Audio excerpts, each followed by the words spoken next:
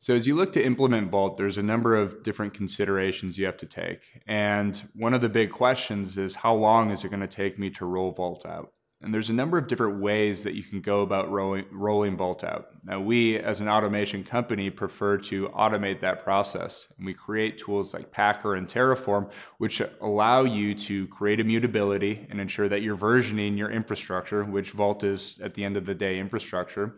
Terraform to be able to provision that infrastructure, and have a number of examples and templates for you to easily do that.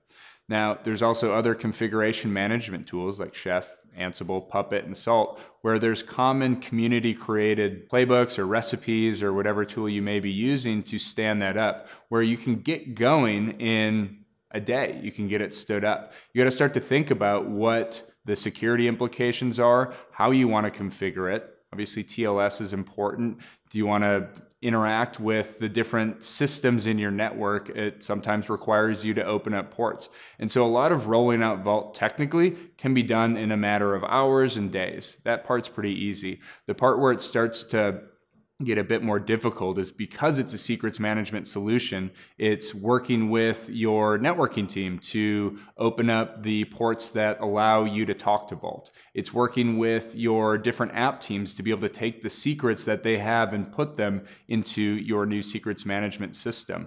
It's working with InfoSec to check the boxes on, is this system, secure for what we're trying to do? And so a lot of the challenges with rolling out Vault is not technical, it's more political, and it's human. So getting ahead of those early is important, where you get all the stakeholders in a room and you say, is this important to us? And if it's important to us, how do we work together to ensure when we technically roll Vault out, which is relatively easy, how do we ensure that we can actually consume it? Is the development team ready to change their applications or to look for where the secrets may be based on the tooling you provide?